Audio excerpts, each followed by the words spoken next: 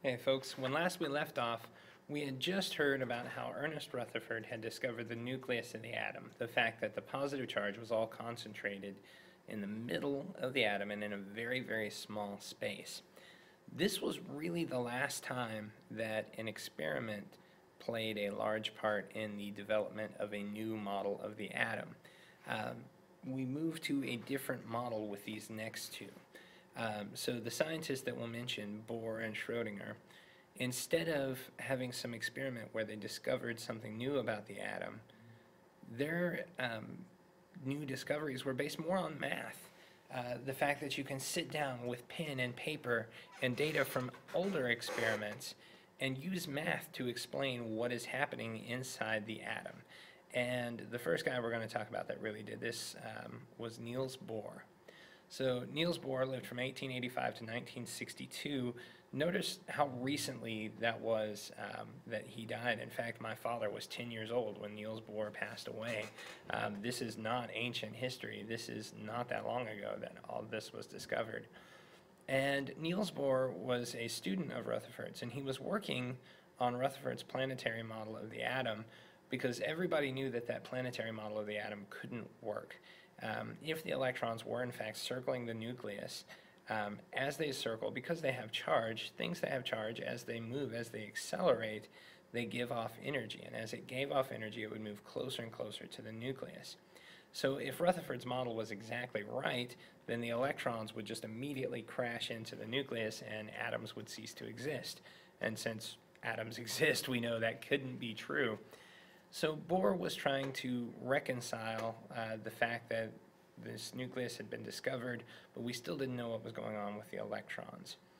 And using the evidence of the fact that certain atoms give off certain colors of light, he came up with a couple theories as to why that is. And the one that he settled on, we now call the Bohr model of the atom. And the nucleus was basically left unchanged from Rutherford's ideas, because Rutherford pretty much had the nucleus down except for the presence of neutrons. So the nucleus of the Bohr model is no different than the nucleus in the planetary model. What is different is the structure of the electrons. Rather than have them circle the nucleus in random paths, essentially, Bohr said that the electrons will circle the nucleus at certain distances, and he called these distances energy levels, which makes sense because electrons a certain distance away from the nucleus will have a characteristic amount of energy. And so the electrons can circle in these energy levels, again, just like planets around the sun. But what's different about this is that the electrons are not allowed to exist in between the energy levels.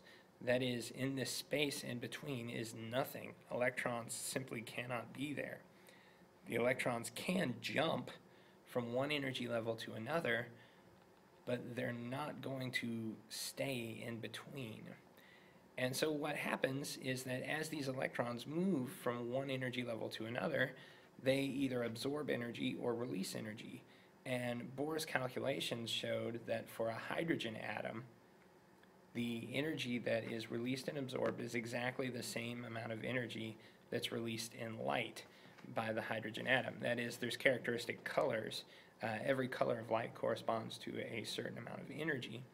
And hydrogen emits certain colors, that is, certain energies of light. And Bohr's model predicted that perfectly. Now the thing is that anytime it got even slightly more complicated than hydrogen, for instance helium, Bohr's model was just a little bit off. And then if you go on to a bigger atom, lithium, it's a little more off.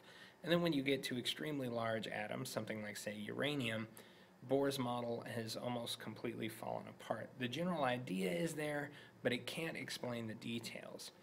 And the next gentleman on the list is the one that filled in those details, Erwin Schrödinger.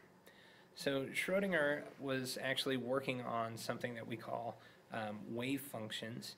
And the idea was that we know that things like light can behave as particles or as waves. And there was an idea floated around about this time that matter could also behave like waves. Schrödinger developed an equation that allowed you to predict statistically about where an object was going to be by analyzing it as a wave. And by applying that idea to electrons, that is, instead of assuming electrons are like these little marbles that we can see and touch, assuming they behave more like waves, Schrodinger's equation that he discovered allows you to calculate the probability of finding the electron in a certain place. And when this idea was applied to the atom, all of a sudden, the behavior of the atom that could not be explained using Bohr's model could be explained using this. So notice again, no great experiment, just simply math. And this new model of the atom was called the quantum mechanical model. And in this model, the big difference is that rather than saying we can know exactly where an electron is because it's like this little marble circling the nucleus, we say that we can never know exactly where an electron is. We can only calculate the probability of it being in a certain place. And we call those places orbitals. So an orbital is a place where you're very likely to find an electron. And you can sort of think of it as if you're looking at a very fast fan or, say, a propeller on a plane.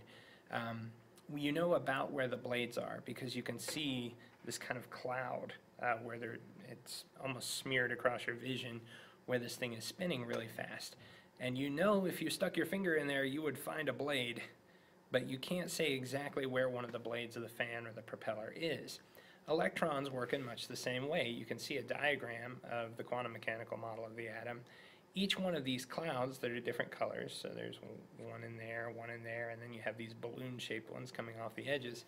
Each one of those clouds is an orbital, and it's a place where you're likely to find an electron. So there was one somewhere in there. We don't know exactly where, but that's okay. We don't have to say exactly where. We can just say that it's very likely to be in there.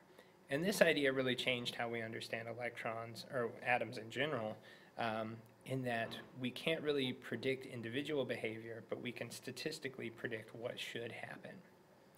All right, the last big discovery was by a man named James Chadwick, and this was in 1932. He discovered the neutron. So previous to this, we had no idea that the neutron even existed. We knew that there was a certain amount of mass, and we just figured that that was from protons and electrons, and that the charge canceled each other out. But it turns out that a lot of the mass was coming from these neutrons. And neutrons were really tricky to discover because they have no charge, and so it's very hard to manipulate them to get them to do what you want them to do.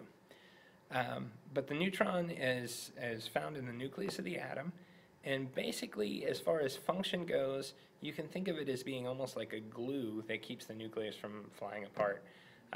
There's something called the strong nuclear force, such that when protons and neutrons, or neutrons and neutrons, or protons and protons get really close together, they can stick together. Now the problem is that protons all have a positive charge, so they repel each other.